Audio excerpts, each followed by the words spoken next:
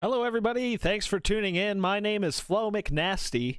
I appreciate you guys clicking on the video, coming to check out how to make your game look better, or like all of the streams or videos you've been seeing. I know that I wondered how to do it. So the first thing you're going to want to do is open up the GeForce Experience. You're going to want to click the Settings tab right from the home screen.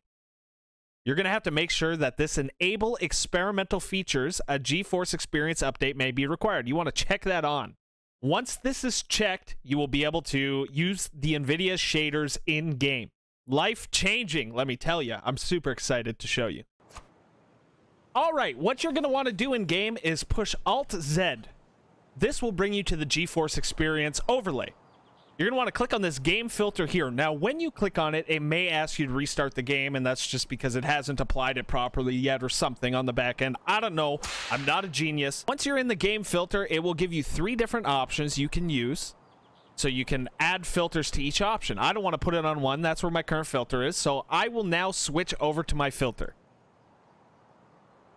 You can see the vibrance, the lighting, the sharpness. It's unreal. It's life-changing, game-changing. I know I've said this multiple times, and I know you're getting annoyed with me. What you want to do is you want to click Add a Filter, and you want to add your color.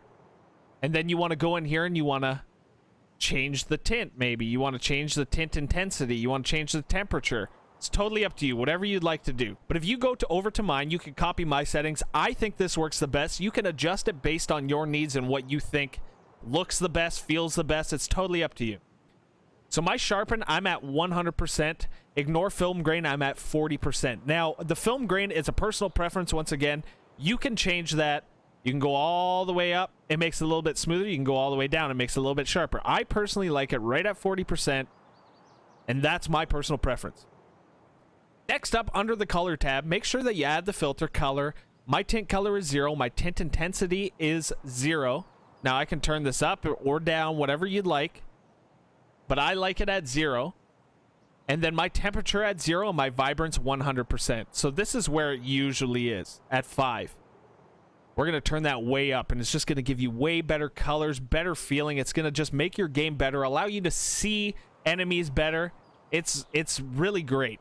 It also makes your inventory look really cute, too. So once that's all set, you're basically ready to go. It looks great. You're going to be killing PMCs in no time. Those scavvy boys aren't going to be killing you too hard, as they normally do. OP scavs for the win. Remember, guys, I'm live 5 days a week over at FloMcnasty_TV. I would really appreciate it if you come check me out. 4:30 p.m. Eastern Standard Time on the weekdays, 10 a.m. on the weekends. I hope to see you guys over there. And ciao for now. We'll see you next time. Peace.